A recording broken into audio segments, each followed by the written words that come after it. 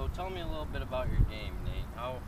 What do you struggle with? What are some strengths and weaknesses? When I'm a long ways away, I have a hard time kind of getting it close. I always have these, these putts that I have to grind out for par. Yeah, those 4 or 5 footers. Yeah. Okay. What would you say some of your strengths are?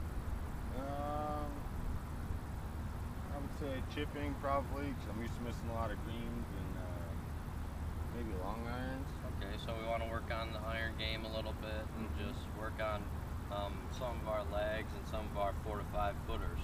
Absolutely. So what I have set up here is just a simple measurement of how your putting game is. I have various 4 to 5 footers, some 4 feet, some 5 feet, and let's just see how many out of 5 you can make and sort of assess some progress and see if we can get better at our putting, and then we'll get into some irons as well later.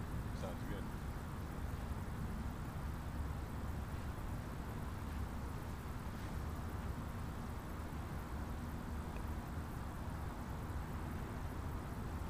So good stroke. Kind of broke on me there. That did have a bit of some movement to it.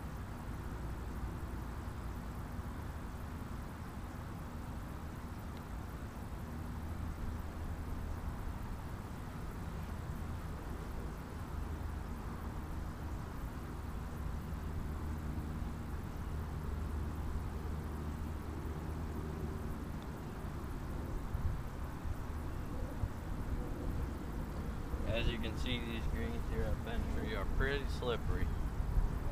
Rolling probably at least a 12 today.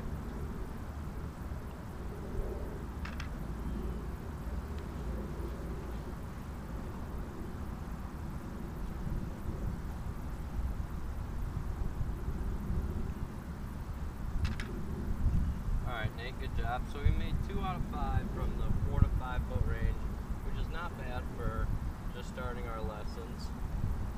Definitely something we'll want to work on, but I think that's a pretty good start. We got a good foundation. I really like your putting stroke. It looks great. Don't see any problems there. So I think it's just something we can work on with reading the greens, work on our speed, and go from there. Okay. Thank you.